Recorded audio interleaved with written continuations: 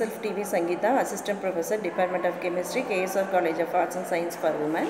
In this video, we are going to see the topic oxidizing and reducing agent, which is given in the 4th unit of the organic syllabus. So here, oxidizing and reducing agent. Before you go to see the oxidizing and reducing agent, first you must know about oxidation and the reduction process. In the chemical reactions, when an atom, ion or molecule loses its electrons, means that process is called as the oxidation process. In the oxidation process, the oxidation state of the chemical species or the substrates increases. The reduction means when the atom or ion or molecules gain the electrons, means that process is said to be a reduction process. So during the reduction, the oxidation state of the chemical species or the substrates decreases. So now let's see the oxidizing agent. Oxidizing agent is very similar to oxidation process. The oxidizing agent is otherwise called oxidant, and the oxidizing agents gain the electron and is reduced in the chemical reactions. The reducing agents are otherwise called a reductant. The reducing agent process is similar to oxidation. That means it loses the electron and it is oxidized in the chemical reactions. So let's see with one example the reactions between magnesium and the sulfur. So when these two are reacted, means it's a form of magnesium sulfide. So before the reaction, the oxidation state of magnesium as well as the sulfurs are 0.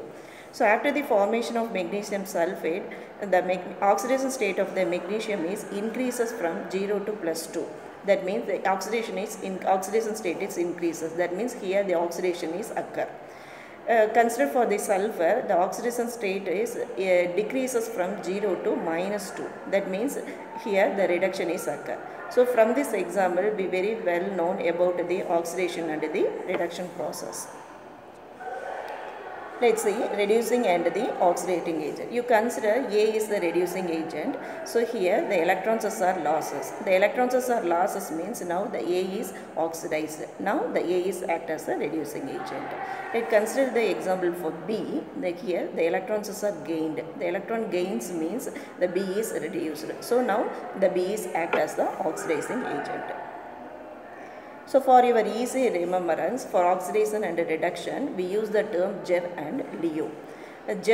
In the GER, G stands for gains and E stands for electrons, and R means stands for reduction. In the LEO, L stands for losses, E stands for electron, and O stands for oxidation. So for your easy remembrance, oxidation and reduction, we use the terms GER and LEO. ROR, that is the oxidating agent is always reduced. Similarly, the reducing agent is always oxidized. So here we see the table. So in one column the metals are given, and in the another column the non-metals are given. So in the metal, the strong reducing characters are reduces from the top to bottom. That means the element which are present in the top of the table is always having a strong reducing character. Similarly for non-metal, the non-metals which are present above the table, that means the top of the table is always having a strong oxidation character. The non-metals which are present in the below the table is always having a lower oxidation character. This table is very helpful to know which metal and non-metals are having a strong oxidation and the reducing agents. Let's discuss with the two examples like iron and copper. In iron and copper, we don't know which one is having a more oxidizing and which one is having a more reducing character. So this table is very helpful to you. In the table, iron is present in the top, so it's always used for the strong reducing agent, and copper is used for strong oxidizing agent. Similar for manganese and the cobalt. The manganese is somewhat above the cobalt, so the manganese is act as a strong reducing agent and the cobalt is act as a strong oxidizing agent. Let's compare the oxidizing and reducing character for bromine and iodine. The bromine and iodine both are non-metals.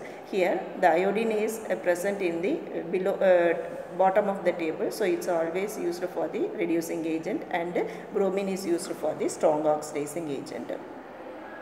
So in our syllabus, some examples of oxidizing agents are given. What are they means? Potassium permanganate, chromium oxide, potassium dichromate, hydrogen peroxide, ozone, Fenton's reagents, etc. And also for this reducing agent, hydrogen palladium, Raney nickel, hydrogen platinum, zinc amalgam and tin amalgam, etc. Those are given in the syllabus. Thank you.